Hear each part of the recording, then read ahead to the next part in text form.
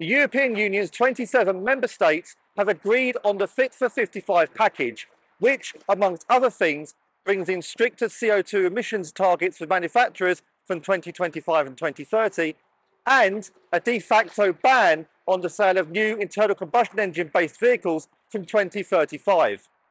However, it does appear some concessions have been made for certain member states. So what does Fit for 55 mean for the automotive industry in Europe? And will we see motorways across the continent go from a roar to more of a gentle hum? The European Union has set itself a binding target of achieving climate neutrality by 2050. This requires current greenhouse gas emission levels to drop substantially in the next few decades. Fit for 55 will see the EU raise its 2030 climate ambition, committing to cutting emissions by at least 55% by 2030. Transport has a good place to play in this, and the package of measures includes an increase in the CO2 emissions reductions that were established just a couple of years ago.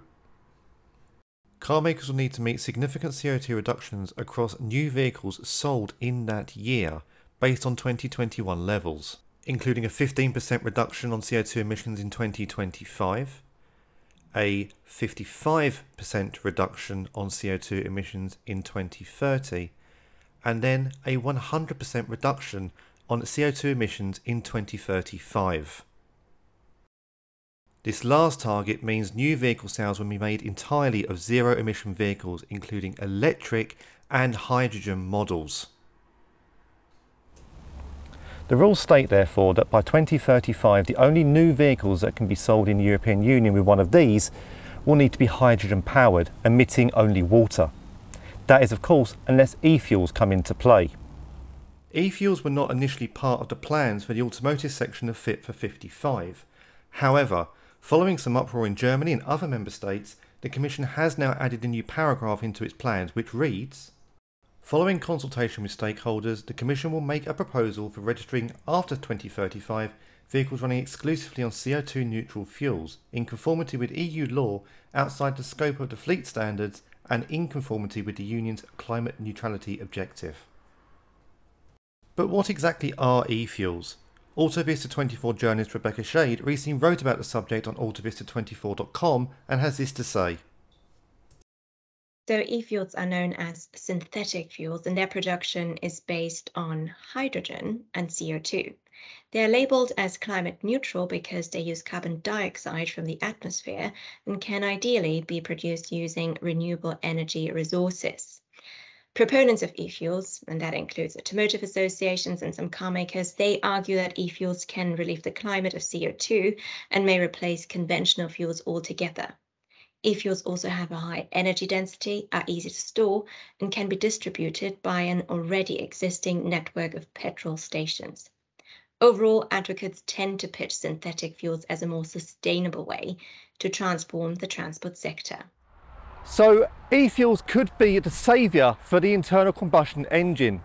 But even if the ban on new internal combustion engine vehicle sales goes ahead in 2035, e-fuels will still have a critical part to play when it comes to the used vehicle market, especially in areas where EV infrastructure is in its infancy.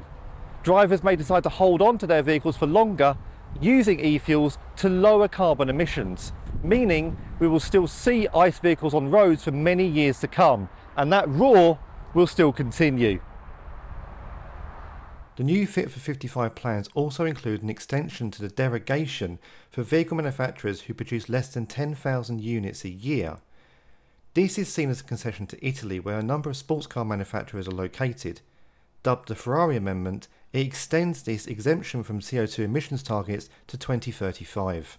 With the likelihood that sports car manufacturers could struggle with their existing products in an electrified market due to the fact that performance is all about what they offer, this is an important step to ensure that these car makers can still meet targets in 2035 but not be under pressure to do so sooner. At the end of the most recent meeting between ministers and the Environment Council to ratify Fit for 55 proposals, EU Executive Vice President Frans Timmermans said he had no doubt the automotive industry would be able to rise to the challenge ahead of it, calling it one of Europe's industrial leaders.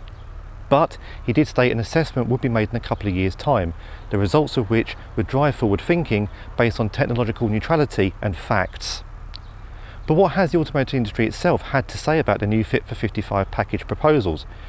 AutoVista 24 Deputy Editor Tom Geggus has been taking a deep dive into some of the comments available. Thanks, Phil. It really was a deep dive as there were so many different reactions from across the industry. First up, Oliver Zipser, CEO of BMW and President of the European Automobile Manufacturers Association, or SEA, said the automobile industry will fully contribute to the goal of carbon-neutral Europe in 2050. But he added that the decision of the Council raises significant questions which have not yet been answered, such as how Europe will ensure strategic access to the key raw materials for e-mobility. He explained that for the bloc to be at the front of sustainable mobility, the availability of these materials has to be secured. If not, the region could end up with new dependencies, given how other countries position themselves from an early stage. Then there's the European Association of Automotive Suppliers, known as CLEPA. Their Secretary General, Sigrid de Vries, said that while the decision shuts the door on the internal combustion engine as of 2035, it left space to consider renewable fuels. She said, "We are glad to see support from the Council for vehicles running on renewable fuels." She added that, whereas we will see a vast deployment of electrical vehicles, there are practical, ready-to-use solutions available for hybrid vehicles as well as the existing cars, vans and trucks on the road, which so far have not found sufficient political support. She commented that the decision confirms the need for a substantial transformation at a rapid pace. However, there is need for support from policymakers, especially when it comes to charging infrastructure, as well as the production of renewable power. Volkswagen Group said the turn to electromobility is irreversible, and that it's the only ecologically, technologically and economically sensible way to replace combustion engines as quickly as possible. It called the 2035 end to new internal combustion engine cars an ambitious but achievable goal. Volkswagen Group added that we are making our contribution with the consistent electrification of our model fleet.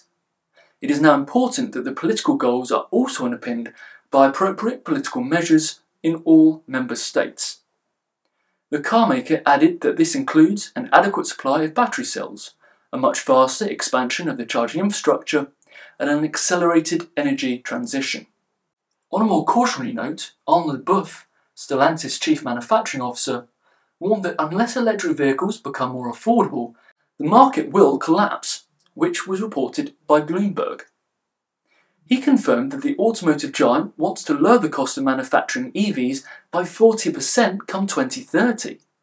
It is worth noting that in June we learnt of Stellantis' departure from ASEA, which is scheduled by the end of this year. The carmaker will instead set up its own forum dedicated to the future of mobility. Volvo is set to leave the Automotive Association at the end of 2022 to pursue sustainable targets that it says are not in line with ASEA's. But what does the decision mean for the future of the automotive industry, Phil? It is clear that Fit for 55 will change Europe's automotive industry by 2035. But even if e-fuels remain on the table, let's not forget car makers are spending billions of euros developing and researching zero-emission technologies. Coupled to this, many had their own carbon neutrality strategies, including manufacturing and supply chain, so they're not going to want to just give that up. There's also something else to consider. The EU wants to end the EV incentive scheme by 2030. This gives a reduction in CO2 emission targets for individual manufacturers, depending on whether they meet a threshold of zero and low emission vehicle sales.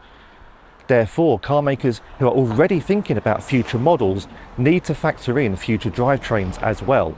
Are they really going to want to be pushing internal combustion engine or low emission technologies such as PHEVs when they won't get credits for them? Now 2035 may see a reduction in new registrations across Europe as drivers who don't want to go down the EV route or can't because the infrastructure is too weak will then turn to the second-hand car market instead, which will see a bolster. But the e-fuels debate could help in that market by reducing carbon footprints. It's clear Europe has a strict plan in place to go electric and zero emission by 2035. The question is, how will this look, not rather than if.